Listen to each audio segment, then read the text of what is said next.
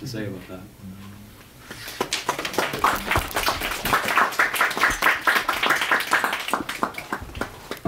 Final boss is your own brain.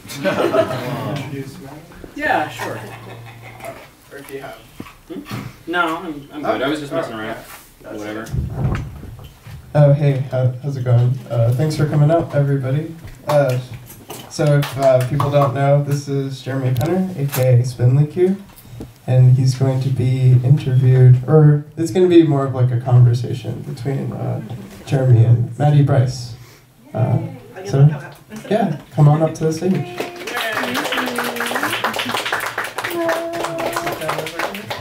Which way should I go? Go around. Ooh, cool. This is like a journey. Cool. Well, hello. Nice to meet you. Good to see you. I'm Mattie. Hi, Jeremy. There we go. We're official now. Yeah. So, hi everyone. I'm Mattie Brice. I'm guessing you all have already been introduced, so I'll just like quickly introduce myself. I feel like the reason why I was asked to do this was because I am also interested in DIY video games, and I feel like that is kind of an interesting touchstone to kind of return to, maybe given the length of time that happened between when I started making DIY video games and when you started making DIY video games, and kind of today, and maybe the importance of like all the really crappy video games that we made, right? Yeah. Which are for some reason like cultural touchstones. So like it's interesting to think about that legacy. So so yeah, I was actually kind of curious when you were just speaking about like, you know, feeling more inspired by like the bad, you know, the bad games, and like how much we've spent most of our time playing bad video games more than we've been playing good video games. And I was kind of curious as to like why do you think that is, or what leaves impression? What kind of leaves creative impressions on you? I think there's a few things. One thing is just that it's more accessible. Like a bad game is easier to imagine myself having made, right? Or like being able to make something like it with whatever tools I have, whatever my level of experience is. And so like I think that's really important. I think one of the things with Glorious Trainwrecks that kind of happened when it's like, make bad games, like literally like do not try to make a good game, make bad games, is that people really felt free to make whatever they felt like making. You know, there's a huge range of expression from the community, and like what people have made as kind of inspired by that. When there's not this pressure of like, you know, if I don't live up to this thing, then it's not worth doing, right? And I think also just like, you can just be a lot more, a bad game also kind of often just takes more risks. And so there's just kind of more ideas that you just don't see normally, because, you know, they put them in this thing and it didn't work maybe the way they wanted or the way they expected, but it's still there. You can still play it, and you can be like, oh, you might see a kernel of an idea in there, or you might just, you know, have never played something like that before, because most of the things that you know, most of the games that you might encounter if you're not kind of digging, you know, it's going to have all the rough edges sanded off. Right. And so, yeah. No, I was definitely connecting to you when, like, I also have like a really bad like perfectionist side of myself, and I think game design is the worst profession to go into if you have one of those sides. Yeah.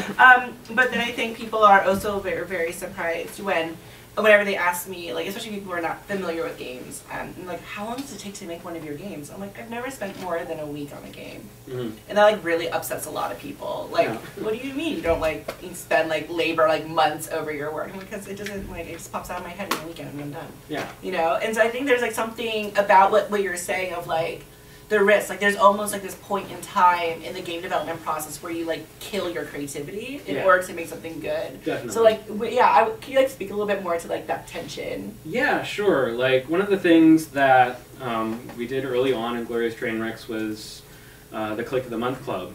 which is this 2-hour game jam, which was really, the whole idea was not like, with a game jam normally is, hunker down and make something and kind of this, it can get into like glorification of crunch and all this sort of stuff.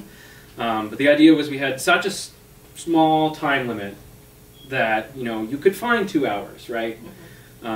Hopefully. Maybe not everybody can, but if you can find 2 hours and you can, have a tool, early on it was click and play, but there are other things that people are maybe more comfortable with now. But if you have the tools and you just carve out a little space, and it's just like at the end of those 2 hours you can be done, and you can have something, and you have this art, you've created this thing that doesn't exist before, and that can show you something, or it can just be like, oh, I did this thing and it's not what I wanted, or you really don't know at the start what's necessarily going to come out the other end.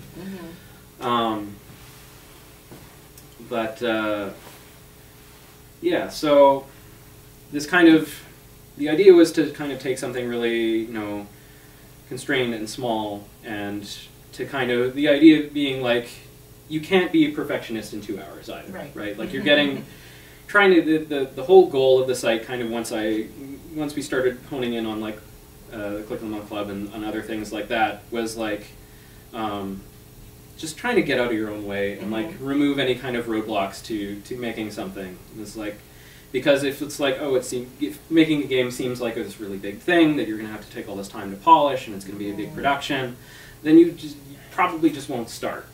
But if it's like, okay, I'm going to sit down for 2 hours and then whatever I have at the end is going to be, I'm going to upload it to the website and people are going to play it, and there'll be some back and forth, and that worked really well for a really long time. Yeah, just like, helping people kind of get out of their way. And I mean, the other thing about Click of the Month that kind of emerged was the idea of like, if there's a rule that's getting like, if the 2 hour time limit is too tight or whatever, if there's or there's a theme that you don't like or whatever, the whole point was removing those roadblocks. So there's a motto in Glorious Trainwrecks, which is cheating is encouraged. Yeah. So like any rule that's in your way, like that's not a good rule if it doesn't work for you. So I was kind of trying to help. If people didn't have that particular roadblock of perfectionism or whatever, and maybe they had something else, like, hopefully we can find some way to support them as well. Yeah, I've really, I have like some divergent thoughts, but like, I think when people think about games, and especially people who have been playing games for most of their life, they like can't separate like industry from games, right? And so there's this sort of like attachment towards like, if I make a game, it must be some sort of like industrial game, right? And it's funny because like, I use RPG Maker for my first game, and I feel like no one questioned why I use RPG Maker, and that was definitely because I was trying to make my own Final Fantasy clone a million times, right? And that obviously didn't work because my perfectionism got in my own way, and then I made something completely like not Final Fantasy with it. And I feel like I see that journey, with a lot of people who, start, kind of like just trying to work on their big thing, and then eventually like just toss something out, and that seems to be like get much more of like an authentic response from other people.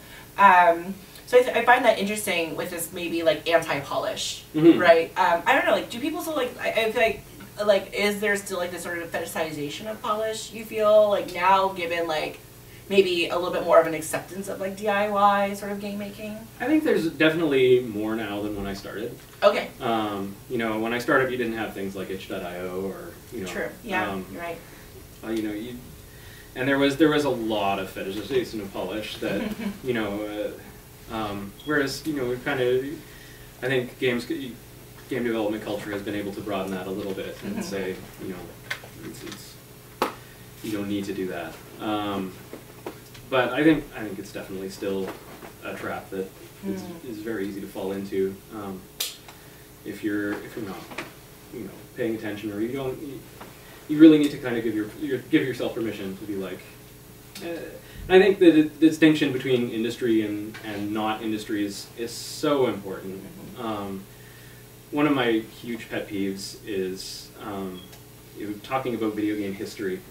It inevitably means talking about video game industry history, yes. right? It's always, you know, companies and console wars and you know, John Carmack bought 3 Lamborghinis or whatever. And it's like that's a story that should be a story about shareware, and it's you know, which was, and it just feeds into this narrative.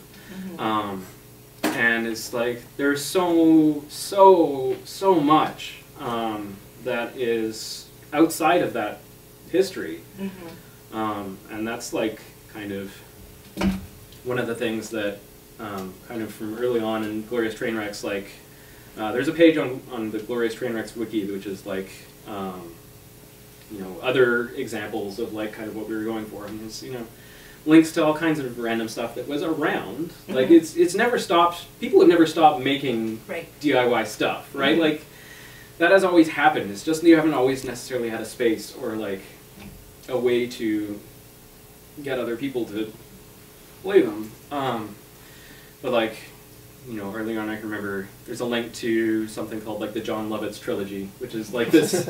I think it's Game Factory or whatever, and it's like literally like a scanned John Lovitz head on like a cartoon body, and there's like a bunch of these platforming levels and an increasingly ridiculous storyline, and like the only place that exists on the internet now is on Glorious Trainwrecks. It's someone I uploaded my copy. It has my save games in it, but like that just disappeared. And so like there's a huge amount of that stuff out there that is, you know, very ephemeral and you know, because it, you know, if it wasn't written down on Glorious Trainwreck, you know, written down somewhere, like it's like it didn't happen anymore, almost, right? Like, but it's always been there. What was the exact year that Click and Play came out? That's a good question. Or when did like maybe like people became like, like it sort of kind of came into the community? Click and Play, 1994 it says. Wow. Okay, so like, what is so interesting to me is that like Click and Play exists, right? As in like literally a game was just made by an individual in front of everyone. And then we don't see like the sort of resurgence of this until like 2012 with like other tools. And it just makes you wonder, like, and I would even say even now that like DIY tools are still like, now is kind of like, might as well go to Unity is kind of like what, in this weird jump where like, I remember someone asked me like, why don't you just use Unity? I'm like, huh? Like that's like not, that's not a logical jump, right? The word just is doing a lot of heavy work. It was very strange. So I'm really curious about like, maybe from your perspective, because I personally I have not been involved with digital game making for so long, comparatively. So, like, what do you find are like these forces that like, you know, are subduing like shareware and things like Click and Play to like in a way, like I know there was probably disgruntled people like when like Twine came out and everyone's like, everyone can make a game finally, and they're like, well, we've been making games all the, you know, like, but it's true. Like, you know, there's like this forced detachment from history that we have. So like, what forces do you see at play there? Well, I mean, one thing obviously is like, I'm running Click and Play in a Windows XP virtual machine because there's almost no other way to do it. It's really like when I started Glorious Trainwrecks, it was not entirely as awkward to use Click and Play as it is now, because for lots of various boring technical reasons, right? Like there's this obsolescence that happens where it's like, and I mean in games in general, loves to bury their past. Literally. But like Click and Play, you know, was kind of the first iteration of this, and the company that made Click and Play is still around. There's Click Team, and what happened is kind of this journey that makes me really sad, because, you know, he started with Click and Play, which was very much, you know, meant to be very accessible, very playful, where anyone could kind of approach it and have a good time, no matter kind of what they're doing with it, even if they just play a game, like they're having a good time. Even if, you know, if they don't like creating a game, there's other things for them to do. And it's kind of become over time like, and they made a lot of different releases. It went Click and Play, and then Games Factory, and Games Factory 2, and Multimedia Fusion, and Click Team Fusion, and whatever else. It's this giant mess, and every release just kind of shaves off more and more of the joy. right? Like it's just less and less kind of these inspiring, weird things built in, and it's more like, oh, the feedback that they're getting is like, oh, this is a toy, I want to make real games. Right. And they just kind of shifted towards catering to this audience over time, because like you can get into click and play and like enjoy it, and then like you'll run up against its limitations for sure. And that can be frustrating. You can be like, oh, I want to do this, and click and play won't let you do that. And so, you can be inspired to kind of reach outside that zone.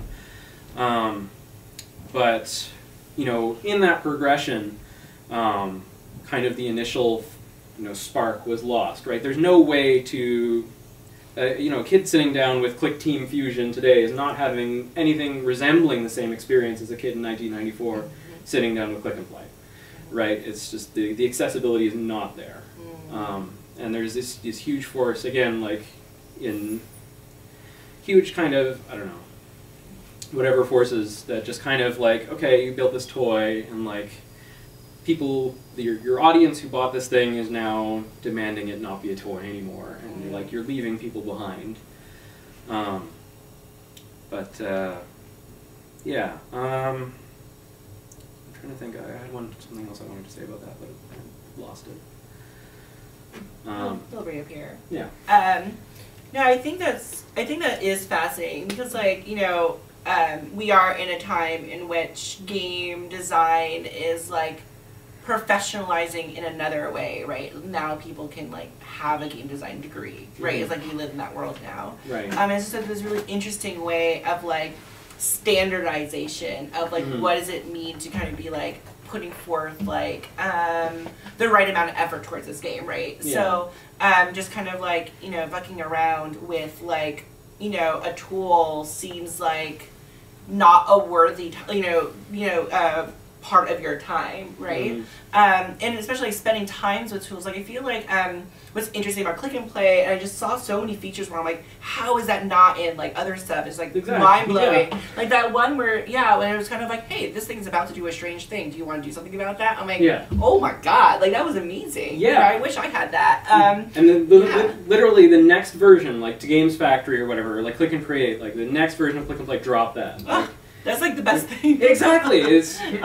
I met one of the creators of Click and Play at GDC in 2012, and I thanked him, and like it was kind of this, it was a really amazing experience. But yeah, like that's one of the things that is in nothing else, and it's so like once you see it, it's like I want that, right? Like I think, but what is interesting, or what I guess was sad to me, is how that story that you told of like going from Click and Play to whatever now, and maybe we can draw this like kind of line to like Unity or whatever, is like this kind of like this killing of idiosyncrasy in the tools. And I feel like what has been really upsetting to me as a person who doesn't make tools, is not a programmer, is how much tools, like people have been ripping personality from tools themselves. Yeah. And that I can't have a conversation. And that's because I have an arts background, and you're usually like, cool, like let me mess around with this very particular kind of pen. Or let me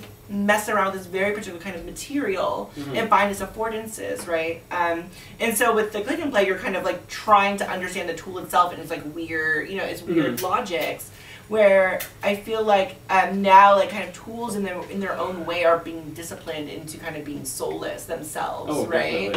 Yeah, do you have any, I'm kind of curious if you have other features or other kind of tools that maybe like had strange like idiosyncrasies.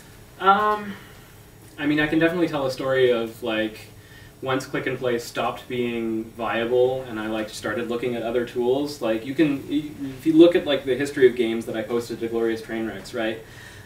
You'll find like the first forays into other tools, and like those games just don't. There's nothing to like. They're not interesting because it was like, oh I would move to Game Maker and was like, oh, I don't know how to have the same sort of conversation. I don't know like. I think having a conversation with a tool is like a very like something I experienced very strongly with something like Click and Play. But there's lots of I can think of like KidPix or like WarioWare DIY. Of course, yeah. you know, there's a fair amount of like, I think there was a few like WarioWare DIY jams on Glorious Trainwrecks because it was just like, oh, here's this thing. You know, level editors for things can be like that. You know, we have knit stories here where lots of people have kind of made stuff that's kind of informed by that. And it's, you know, no, I think it's really important and really, I really wish, you know, there can't be enough tools that have personality, in my opinion. Like, and you just see so much when something gets traction. Like, so much comes out of that. So much of value when you're able to put something in somebody's hands and like they can have a conversation with it. They can, you know, put forth their own, put their own personality into it and have it, you know, that whole process. It's, you know, you see it with twine too. Like, it's just, you know, I gave twine to my 10-year-old, and he just ran with it, right? Like, and yeah, it just, yeah. There's, yeah. Yeah, I think what you're speaking to is maybe there's like a part of this conversation about like DIY that's been missing this entire time was we also need DIY tool makers. Yes. Right? We need like people who make the tools. And that's like I'm totally like that person who's I've been like I just need other tools. Like give me a weirdo tool and I will make a game, but I just can't make the tool itself. And I kind of I think I got inspiration when How to Become a Great Artist in 10 seconds? Yes, in 10 seconds. Came out and then you know, industry, right? Like you know, there's like, you know, the idea of you know, I know like you know that making a tool set is just like an intense endeavor, but like there just seems to be this like blockage of creativity when tools stop being made. It's kind of like, yeah, and I wonder about like since I don't have the skills, I have no idea how to bridge that gap, right? Like, what is like the call to action for people who can make tools to start making like more idiosyncratic, weird, purposefully like strange tools that should not be like not, they should be accessible, but not necessarily like polished. Yeah, that's really interesting. I think there is, you know, I definitely know of a few people who are, you know, kind of working on independent game tools and stuff. Their names offhand are escaping me, but there's something, a cool tool with a K. Of course. Candle's been working on that for a really long time. Yeah, the Doodle Studio 95, I guess, came out recently, which is, I haven't actually used that, but it definitely looks like, oh, I can just, you know, draw stuff and make it kind of come alive and kind of makes things more accessible. But yeah, I absolutely, like, would really love to see more people building tools to be able to, and putting them out there and like putting personality into them. I think it's very, it's even easier to be perfectionist about making tools. Like I have my own project that I've been working on kind of off and on forever as well, and it's never seen any light of day.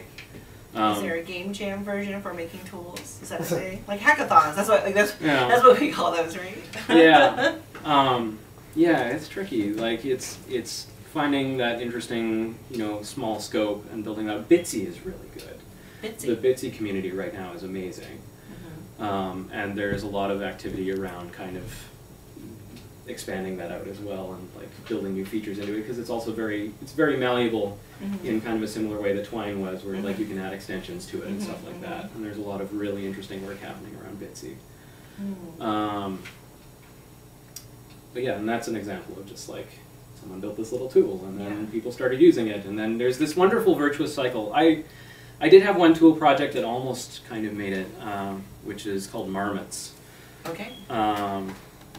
Which there are some artifacts of online, but I don't think I can actually turn it on right now.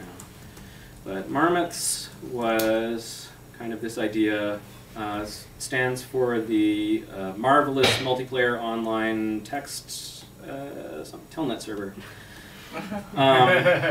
So the goal was, you know, again, being inspired by these old, you know, DOS stuff, ZZT, which was kind of this very, you know, limited palette of blocks, the ANSI graphics. And the idea I kind of had was like, okay, well, what if I took that kind of palette of things and like made that multiplayer somehow? Like people can kind of edit worlds together or whatever in this kind of weird way. And what I ended up building a tool where, I'm just going to pick at random here, oh, that's not a useful one, where it was basically just an art creation tool, that ANSI art creation tool that people could go and connect to at the same time and kind of do stuff together in. Because one of the other things that I found with Glorious Trainwrecks was that the tools that are out there are really kind of isolating. Like it's really difficult to be able to collaborate with these accessible tools, with most of them. And I kind of really wanted to break through. One of my big goals was I wanted to have some way of like, you know, not only being able to have a tool where I can make something, you know, kind of idiosyncratic in a short period of time, but to also like, you know, bring in friends into that experience and kind of riff off each other, right? And that's just, it's not, the tools do not support that. But, so basically I made this thing where you can, Firefox 43, where you could log in just with a regular, using Telnet, which is kind of this very kind of ancient protocol that has no security or anything like that. And all the code just kind of ran on the server, so there was nothing, I kind of didn't have, there were a lot of kind of engineering problems that I could just pretend weren't problems. And people would just come and make art on this thing, and it was kind of really great. Nice. I like the question marks on this. Yeah, I don't think it's running, or I would bring it up. Wow. Yeah. Cool. I ended up like hooking in, like there's like a little chat system, so if people were working together, you could also not only like see their cursor move around and as they added stuff, but you could like talk to them and it would kind of notify you when people were excited. So it was just kind of, and the thing that I kind of never was able to do. Your mission is to draw triangles. The gap I was never able to bridge was like, okay, I ended up building this tool for making ANSI art, and I just never kind of got over the hump of, okay, now I'm going to add kind of some kind of interactivity to it, and some way of editing that, and someday I would still like to be able to do that.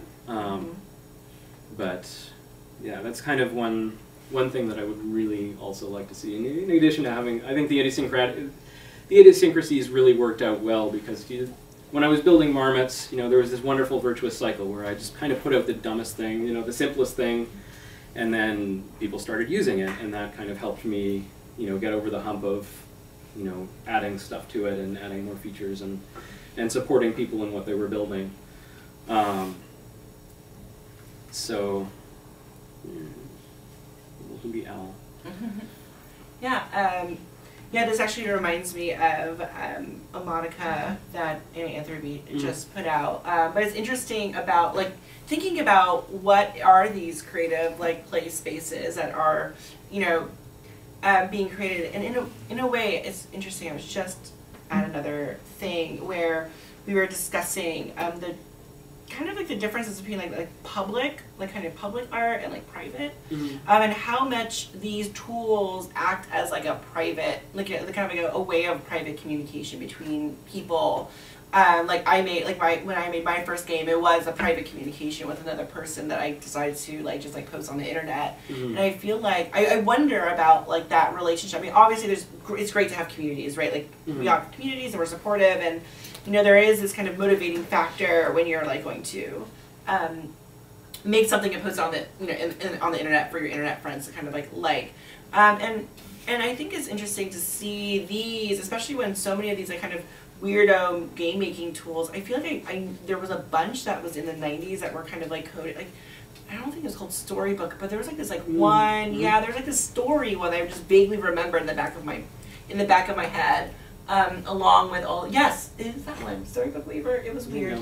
But I feel like we, you know, it's like trapped in like past, right? Like no one is making Storybook Weaver stuff. I feel like I should now that I thought about it. I'm just start doing Storybook Weaver things.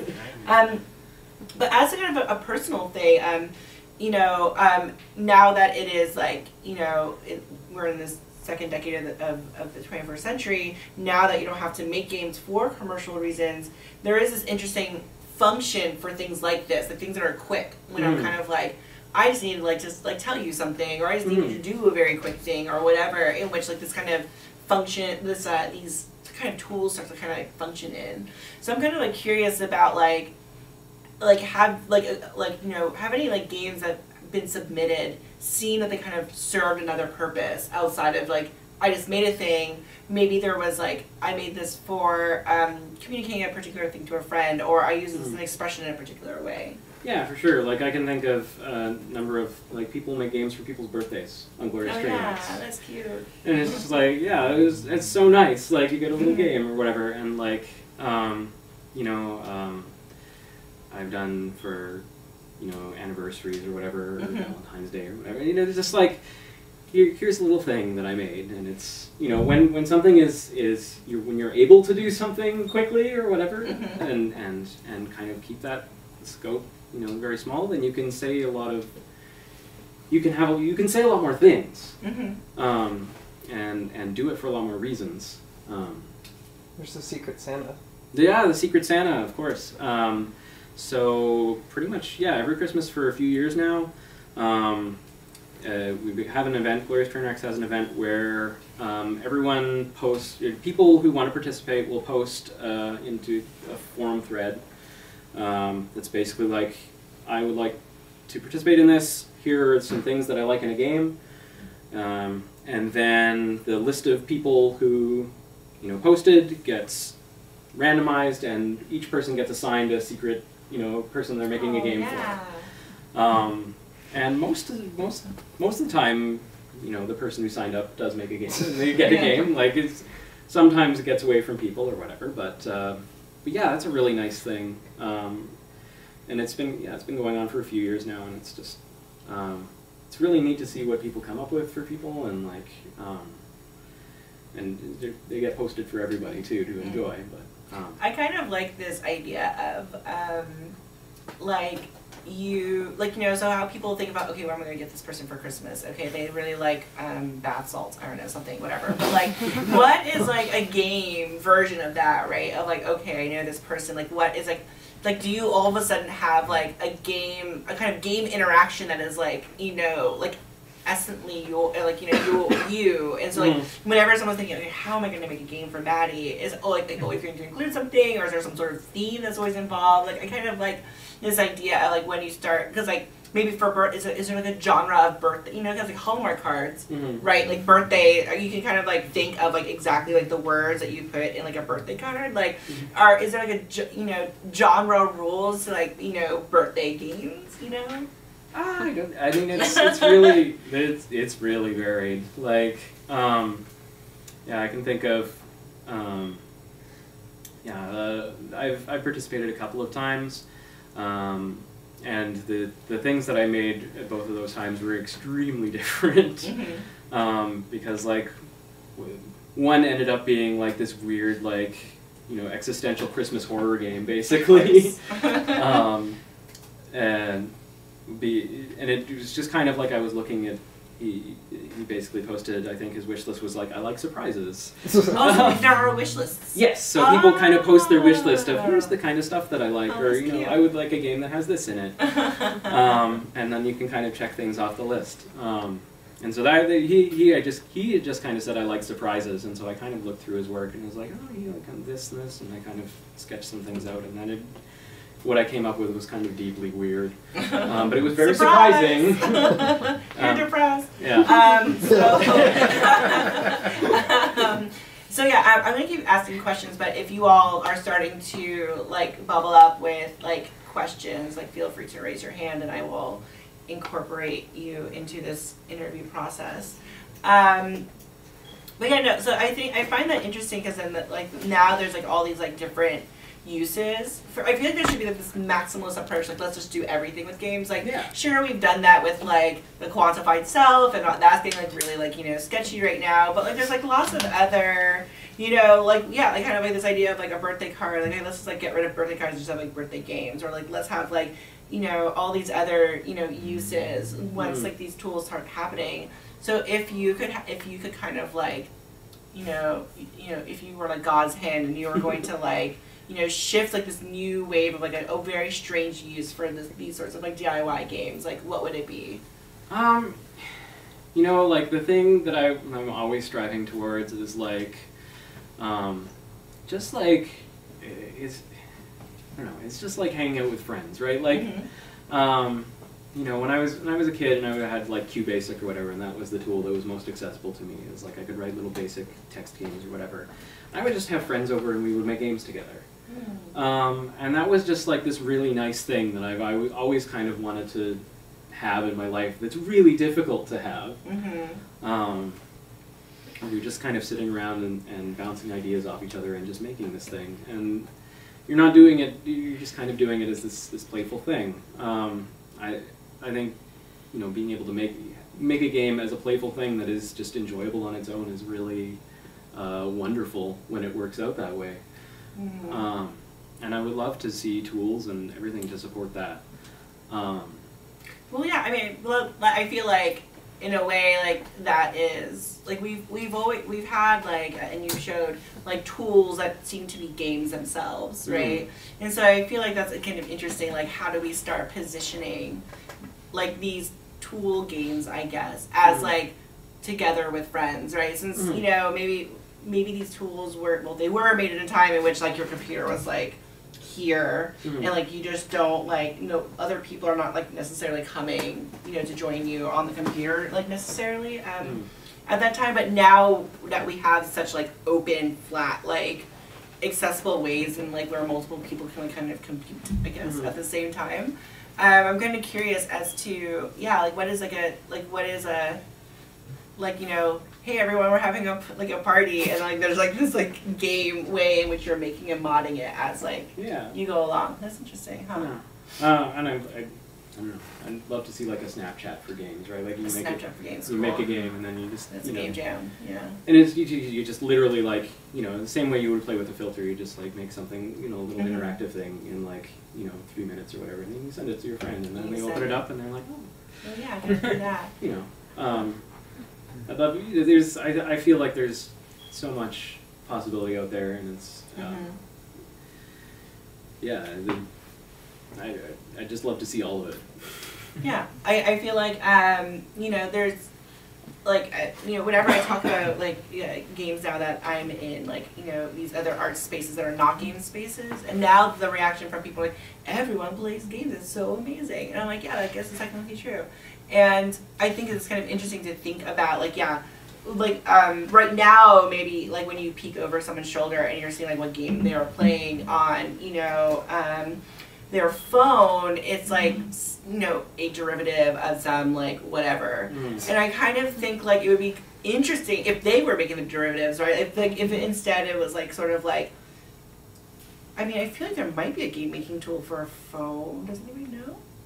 Are there game making tools like on the phone? Like you use the phone itself? Yeah.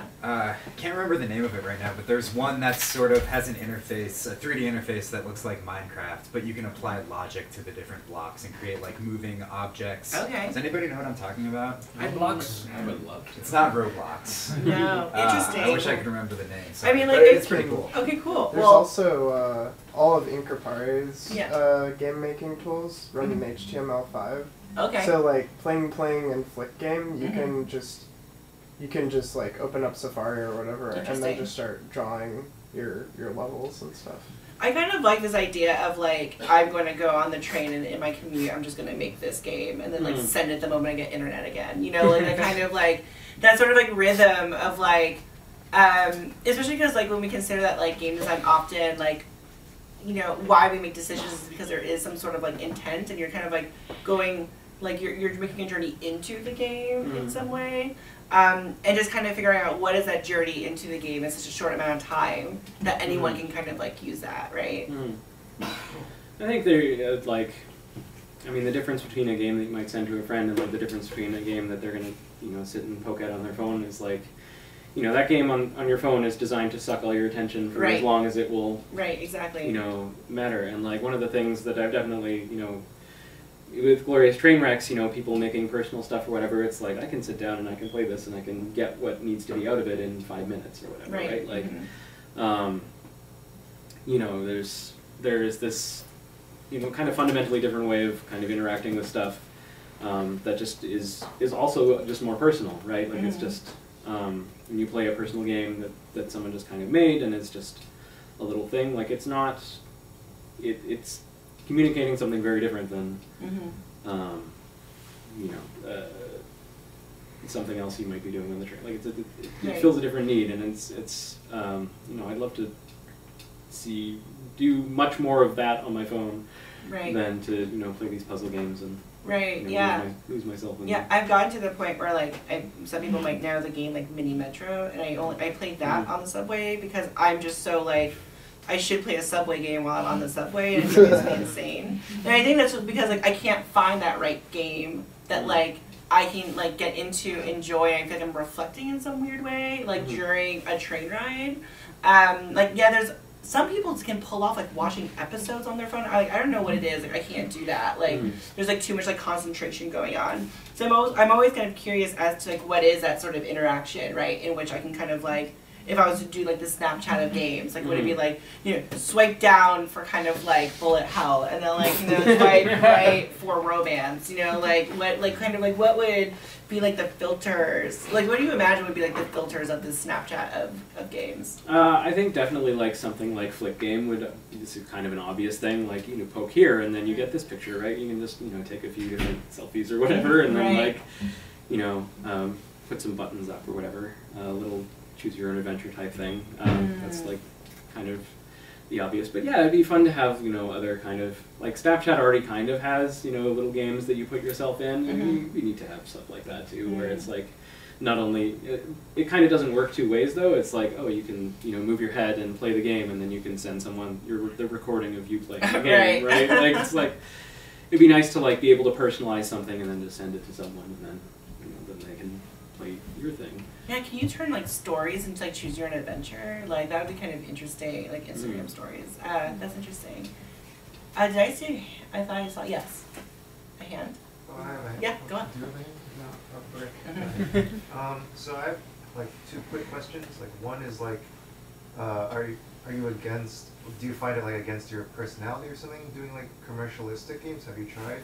And then also like, are you interested in like non-digital, like non-commercialistic kind of games? Yeah, so I don't work in the games industry kind of mostly, I mean, I feel like I just kind of dodged a bullet. Yeah. I mean, mostly just because I heard horror stories about the labor, and I was just like, okay, well, I can, you know, enjoy myself writing programs that aren't games and being paid to do that. That would be okay.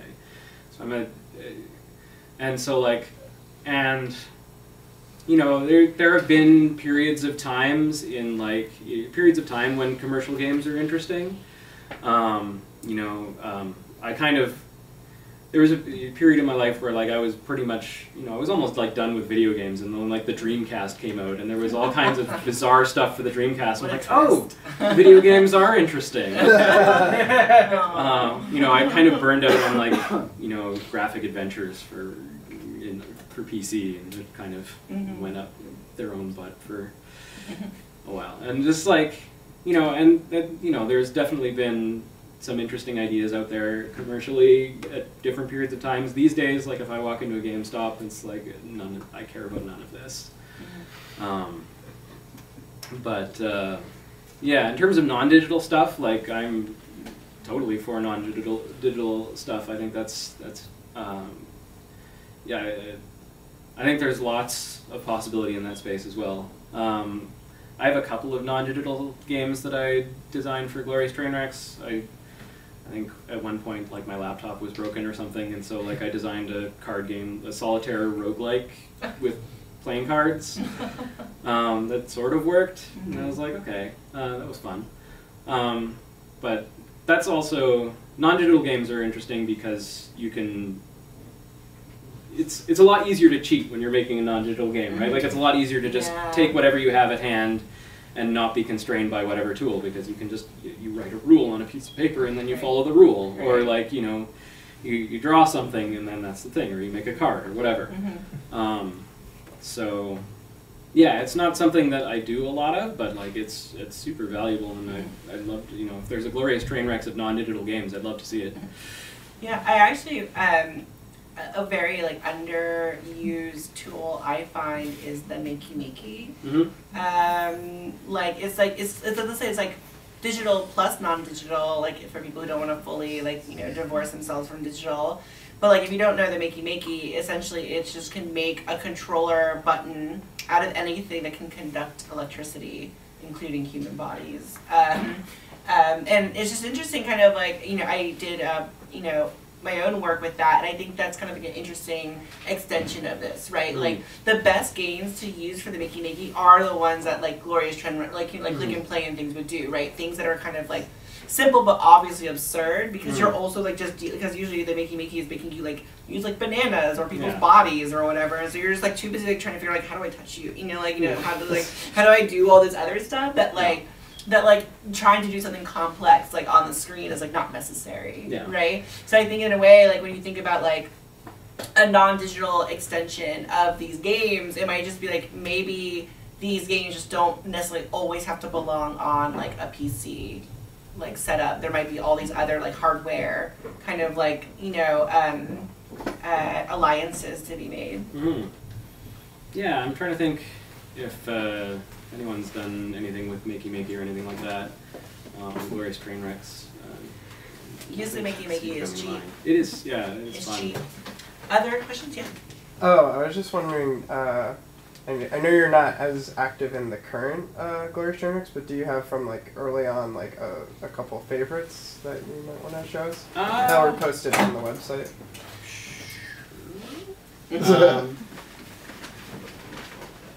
View my favorites. Pretend Your Platforming's really good. Pretend You're Platforming. Oh, Pretend Your Platforming's so good. Okay, so this is made by very long time community member Danny.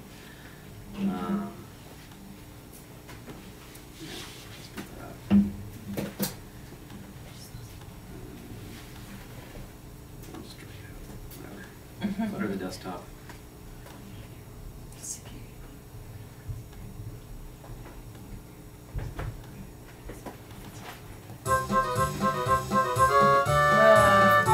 use the arrow keys, but you can just go wherever.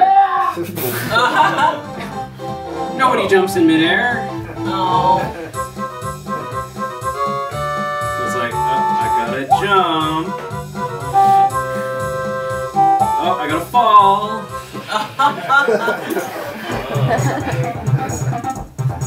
Ooh, oh no! Nobody magically floats in place in midair.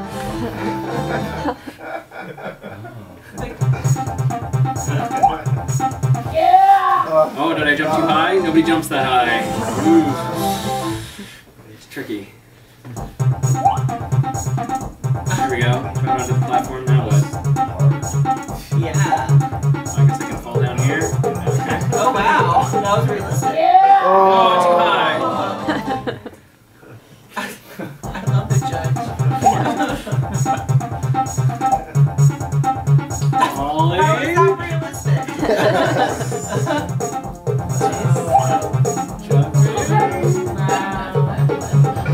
Up here. Oh, or that was gonna be too high.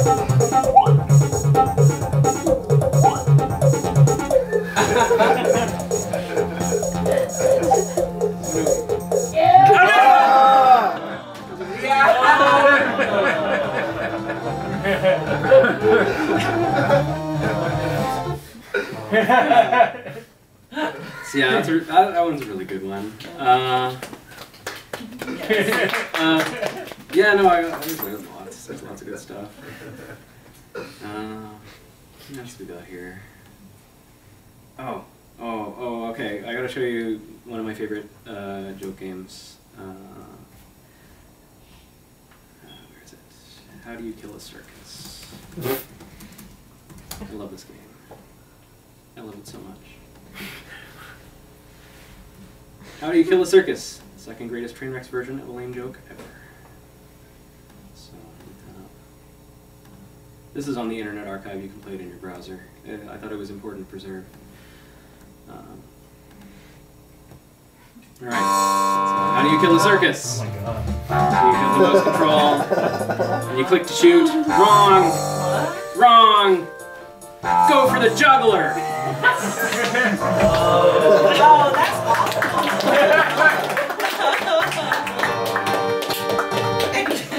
That's the game. This is now on the Internet Archive. This will outlast me. Future generations will be able to go back and play How Do You Kill a Circus.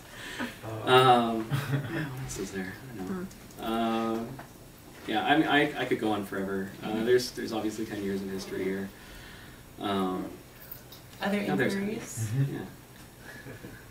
Any other questions? Actually, I have a quick question. Yeah. So, if I remember correctly, at least until the mid-2000s, ClickTeam was still hosting a free download of Click and Play on their website.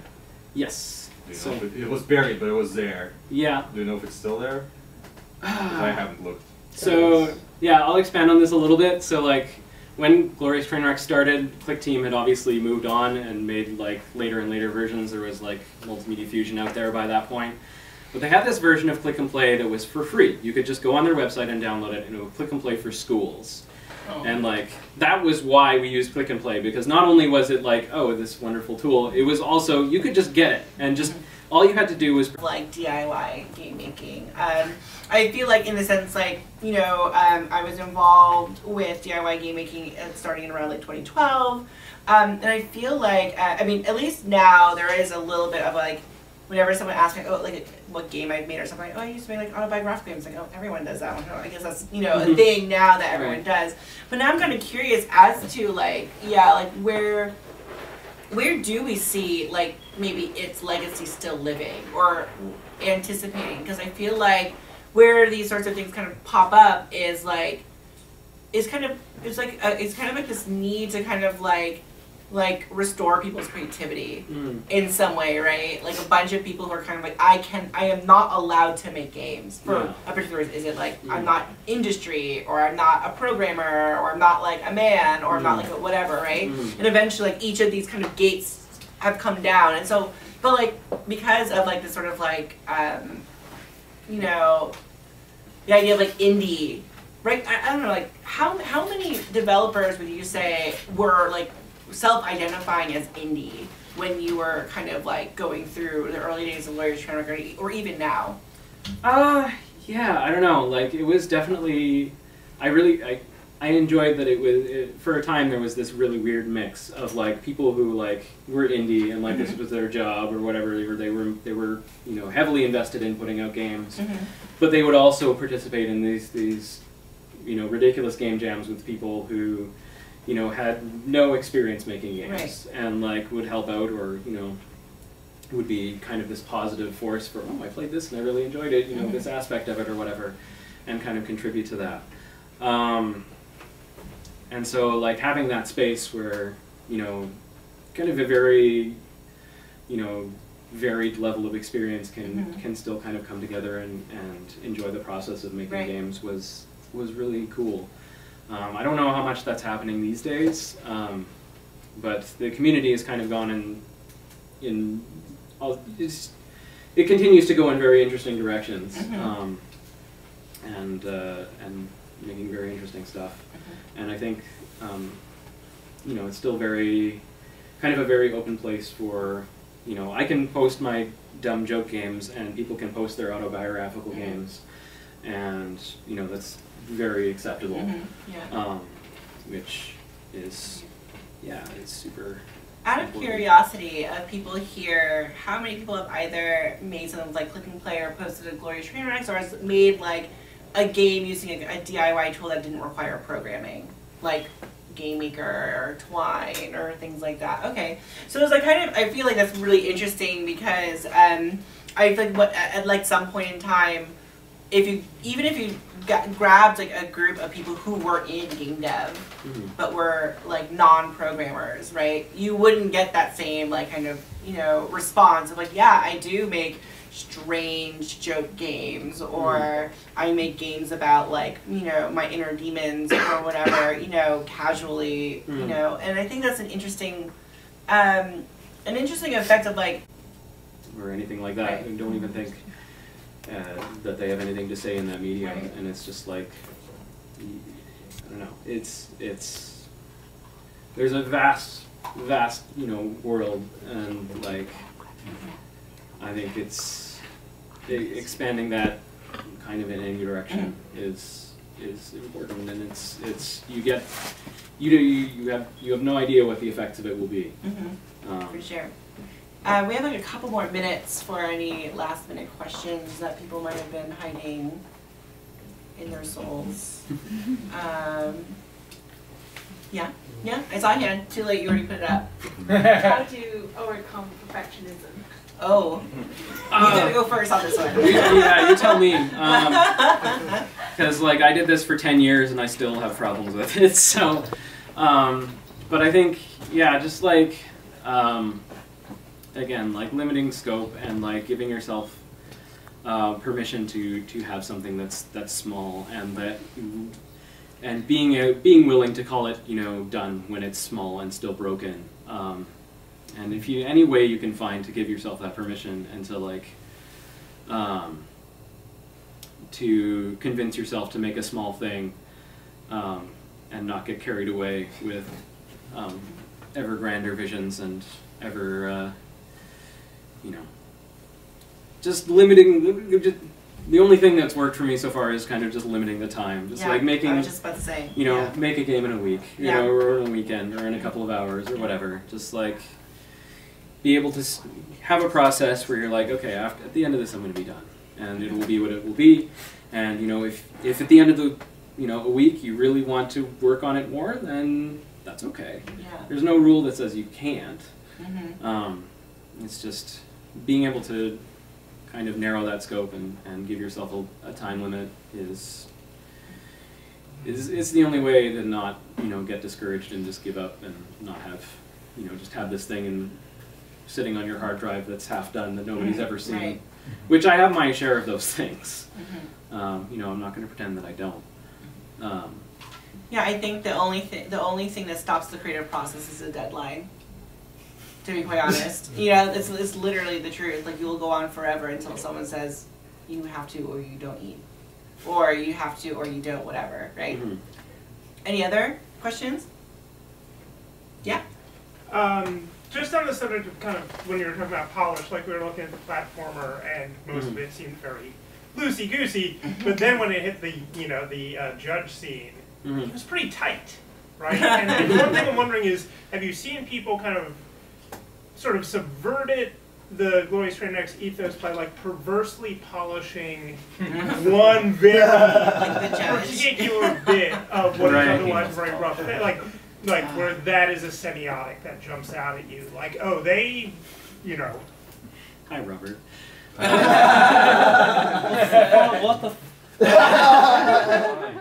So called out right now. I'm trying to think of anything on Glorious Trainwrecks in particular, where people have kind of perversely polished a thing. I mean, the one thing that comes to mind is KMP Tetris might actually be. I can show you kind of an example of like polish as kind of a joke. Here, let's do this. Yeah, this is good. So KMP Tetris was kind of a very early game by developer QR Leon, who he's on Twitter now as Rabbit Boots. Where can I find this? This is Breathtaking Triumphs page. I think it's also on the cabinets. I think it's one of the names. KMP Tetris. Here we go. Oh, is it? Oh, the newer version is probably on the cabinets, but I don't. Did QR Leon put old stuff on? I think it's actually the newer version. Yeah, it's probably Danny's version, which is great, and you should play it. But I'll show you the original click and play Tetris. So here we go. Here's a block, and then I'll just use the arrows to place this block. Okay, this is and try and make a line here. Put this in. What? There. Is that afternoon delight? Yes. Can you like rotate that in there? Sure, yeah. And space battle! And then as you get, your blocks get hit, they get taken away from your ship, and then I scored 502 points. Nice. So that is the original Click and Pay Tetris, and then someone else in the community made a remake, K&P Tetris the Grandmaster, kind of based on the later, you know, Tetris the Grandmaster later remakes. So this was. Let's put this up. Is it going to boot up, or are we going to have to just tell you to play it on the arcade cabinets? It's there. Oh no. I don't think the virtual machine's going to agree with me.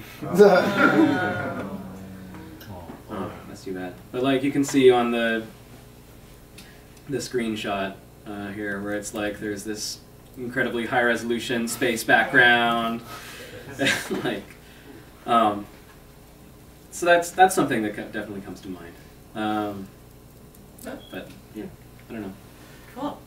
Well, that's a wrap. Thank you so much for being with us, and yeah. Good talk. I guess everyone go and try out that, you know, KMP on the cabinet, and we can talk some more. Yeah, for sure. All right, yeah, thanks for coming, everybody. Give another round of applause for our guests. And if you didn't know, this is also part of a show. It's the Glorious Trainwrecks Across Baby Castle show. There are a bunch of Glorious Trainwrecks games on all the cabinets. If you want a beverage, you can go to the donation center in the back. And yeah, thanks for coming. Oh, and one other thing. We were talking about Click of the Month Club. And next week will be a 2-hour Click of the Month Club hosted here at Baby Castle. So if you want to make a click and play game or an RPG Maker game, you can come and hang out and make a game. So yeah, thanks for coming. Bye.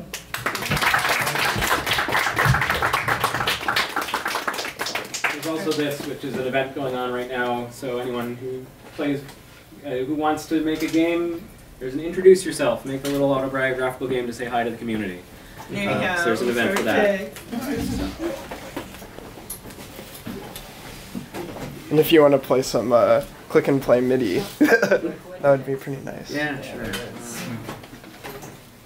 Canyon. Canyon? Oh, it's next week. Okay. Next Yeah. Saturday. Next what time? Same time as this. 7:30. Oh, all the click games is on the cafe. There is one machine dedicated for it. Whoa. Like the golf. So it just bounces around. So in click and play games, you see a lot of things just kind of randomly bouncing around because it's literally that easy to do. So okay, I have a bouncing invisible man. Let's put some wizards in here. Where are the wizards? What is it? Myths and Monsters? Not in Myths and Monsters. Oh, there's also like a library of backdrops too. So I'm gonna use my favorite click and play backdrop, which is Merry Christmas.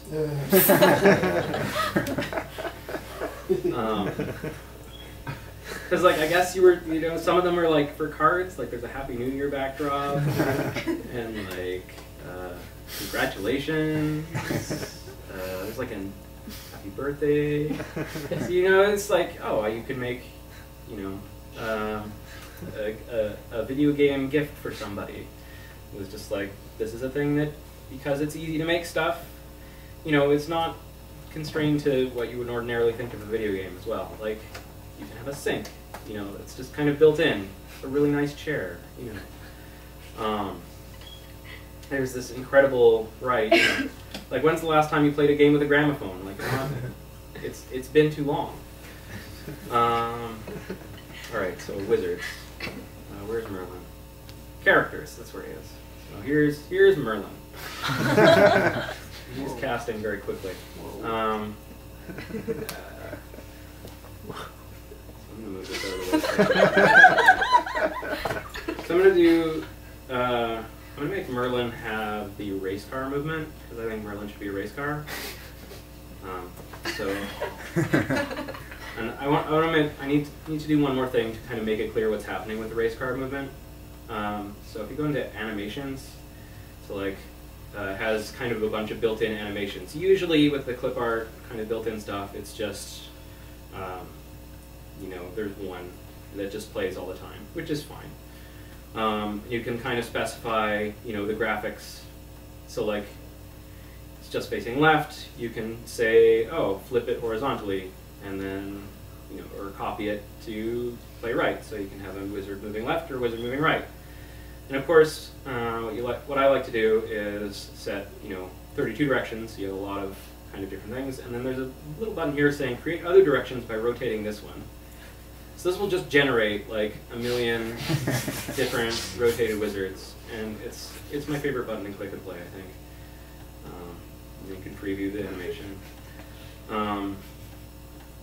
And so now we like just kind of test out the game. Here we are. So like I can use the there we go. So I can just use the left and right arrow keys to kind of turn him, and then like the forward and back changes the acceleration. And so he just controls incredibly awkwardly and jitters around everywhere, and this is great. I love this. So another kind of really amazing idea is like that Click and Play does, and none of the successors to Click and Play do. So everything in successors to Click and Play have this thing called the event editor, and it's, you know, if you've never thought about this kind of stuff before, it might be a little intimidating. So Click and Play also has this thing called the step through editor. And literally what this does is you plunk stuff down, you go in the step through editor, and then when something happens, it says, something happened. What do you want to do? What do you want to do when this thing happens? So it's like, oh, the invisible man is leaving the play area on the bottom. Well, kind of by default, it'll bounce, and then maybe we can play a sound. So let's look at the built-in Click and Play sounds, of which there is lots. Here's a sample. So there's a bunch of categories: alarms, animals, effects, elements, impacts, machines, movement, natural, people, toyland, voices. So this is, I mean, we can do this is kind of, oh, it's not even in voices. People. I was looking for the, here it is. The very classic, this is my, my favorite sound in all of Click and Play. People say it's overdone, but I don't care. Just every time it bounces off the wall, off the bottom wall, it'll say yard. Okay, cool. And then you continue. And then something else happens. Oh, it's going to leave on the left. Do you want to do something different for that? I was like, yeah, of course I do. I want, you know, a burp. Oh, it's going to bounce off the top. What do I do then? You know, maybe alien.wave, sure. Bird coo? Sure. Oh. Bird coo.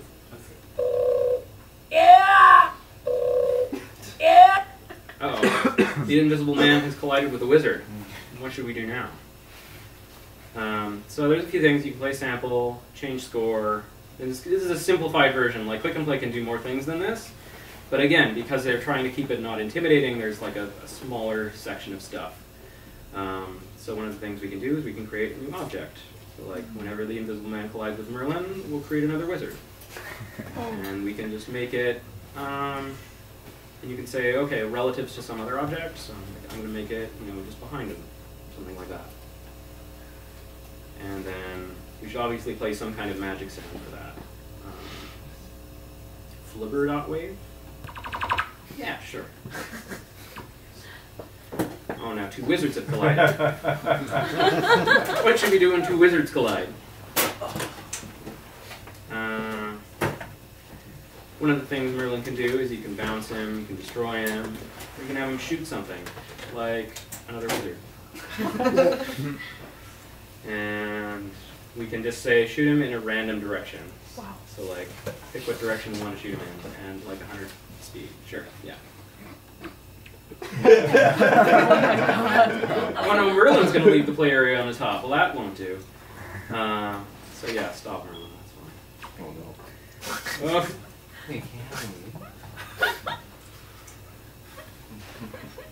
I don't think it's going to stop him. Merlin enters the play area on the top. You want to do something about that? No, I'll just keep going. This is pretty good. And of course, these all get controlled with the erase card control. So you control them all at once. Oh, the invisible man bouncing off the wall on the right. That should be there.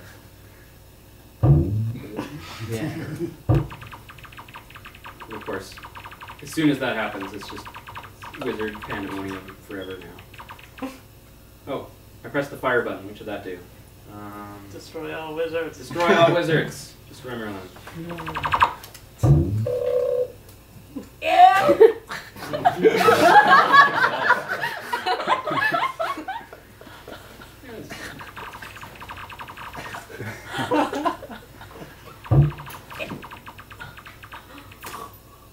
Last wizard has been destroyed. Well, then we need to create a new wizard quickly.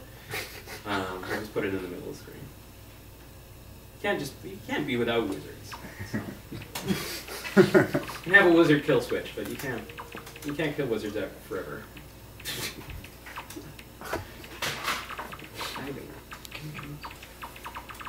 Yeah. Yeah.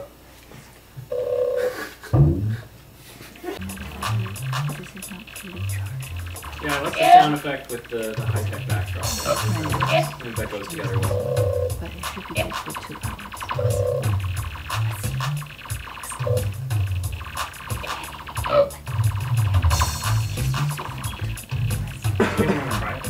This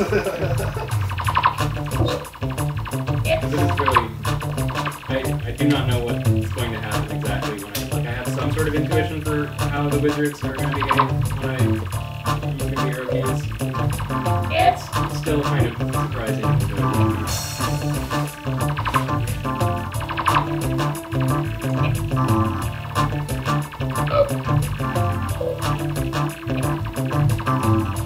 I don't know, that's too many wizards, I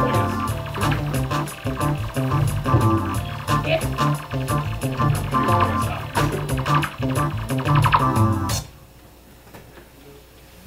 Save that, that's important.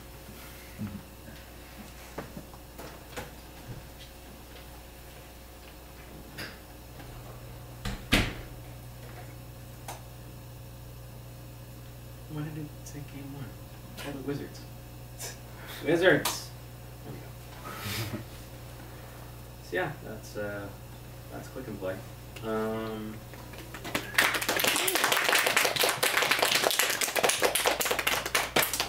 So yeah, hi everybody who's joining me. I was just showing weird stuff on the screen, so there will be weird stuff on the screen because I was here.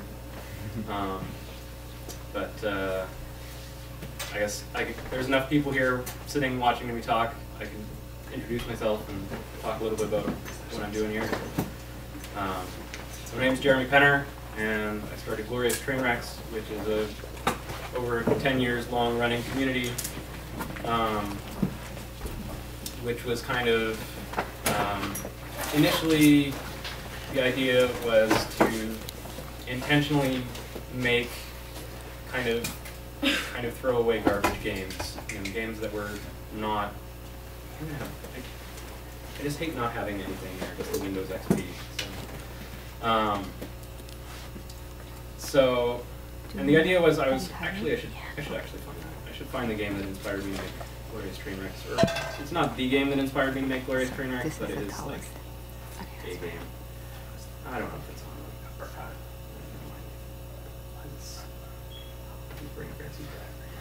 Anyway, I'm rambling. But the idea behind Glorious Trainwrecks was I was playing, it was like 2 in the morning, And I'm playing these old kind of DOS freeware shareware games. And there was a game in particular that I think of a lot when I think of like, it's a game called The Last ICOP. And I should bring up a screenshot at least. It's on Moby Games. The Last ICOP is a game that was made by, I guess, a demo group called Alpha Helix. I think they're Finnish, I want to say. But basically, in this game, you are this brown beer bottle here. You shoot bottle caps at other beer bottles, and it's when excuse me. Those days, a 4 megabyte zip file called beer.zip, and that was all I knew about it. It was like, it was big, and it sounded amusing. And so I downloaded it, and I just played it, and it's just this goofy thing.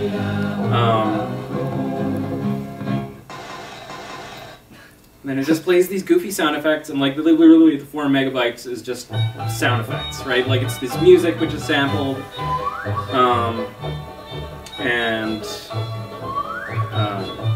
yeah, and it's just obviously this. I feel like the people who made this, had fun while they were making it, right? Like it's just kind of this in-joke for their friends or whatever.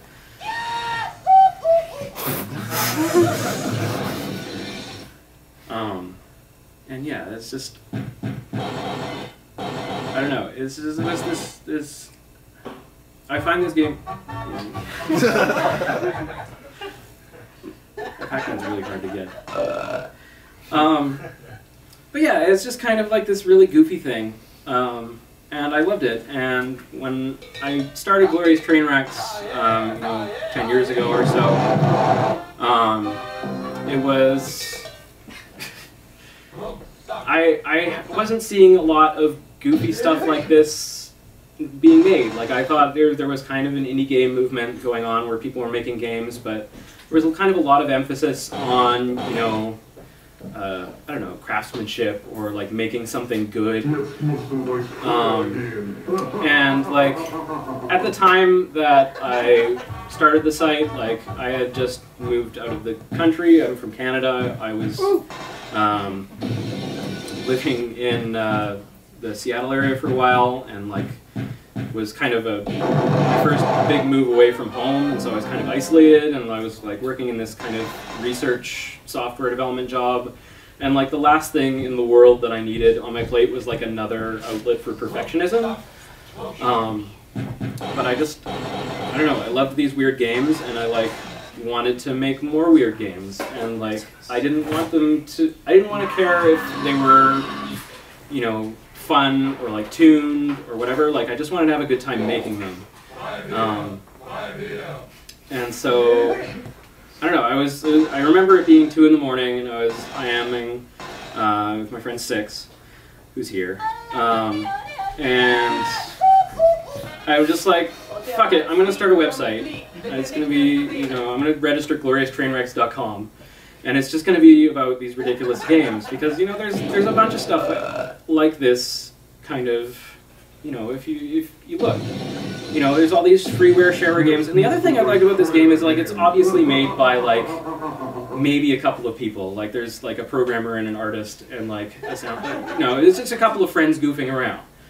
And it's like, I don't know, I wanted to goof around, and like I didn't have a space on the internet where I could goof around and just make whatever dumb thing occur to me and have it be okay that it was a dumb thing and like that it wasn't good. It was enough that it makes you smile when you're playing it or when you're making it, and this game isn't a particularly good shoot 'em up, but it made me smile when I played it, and enough that I actually spent a long time playing it and got fairly good at it. To the point where I have, I was put this long play up on YouTube. This is the other thing that kind of inspired me in Glorious Trainwrecks, is there's a lot of shareware, freeware games out there that will just steal stuff, right? It's just like, that's the riff from Pink Floyd's Money. They just took it. The high score, there's an entire ACD song for the high score screen in this game. They just took it, and they're like, put it in their game, and it's like, because they had it, and it's like, well, why not? It's free, right? I'm not, you know, and so like, it was there for me to kind of, you know, it was there so that they could.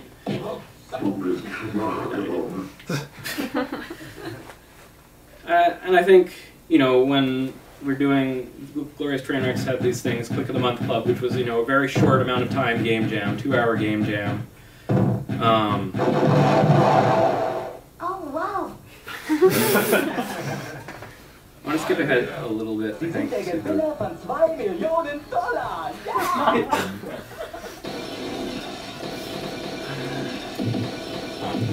Let's skip ahead a little bit to the last level, because I love the last level of this game so much.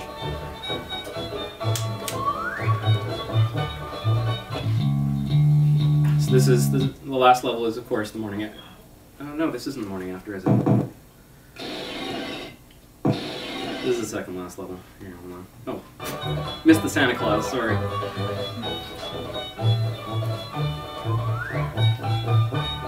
I just spam the extra lines. I forgot what I was saying. Yeah, this is the morning after. So of course you played all these drinking themed levels. And of course the last level is kind of really brutal. Because like everything that shoots at you is like homes directly in.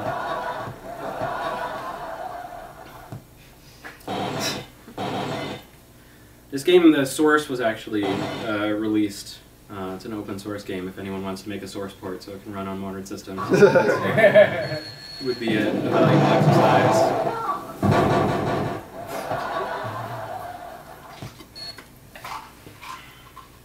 And yeah, this is like the majority of the run is the last level because it's hard. Cool.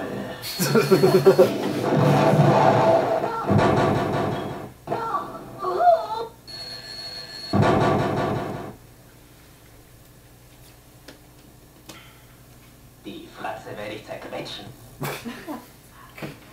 I don't know if anyone remembers the After Dark screensaver with the flying toasters, but...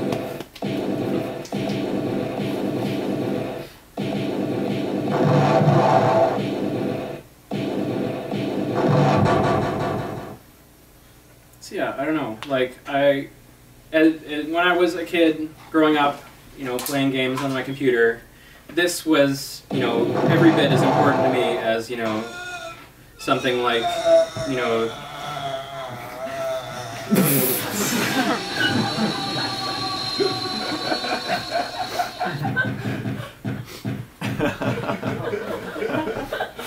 you know, these cultural touchstones like Mario or like, you know, Doom or Wolfenstein or whatever, you know, games that are good. You know, I've spent at least as much time playing games that were not good, and they inspire me more than games that are good. And I don't know, yeah, that's really all I have to say about that.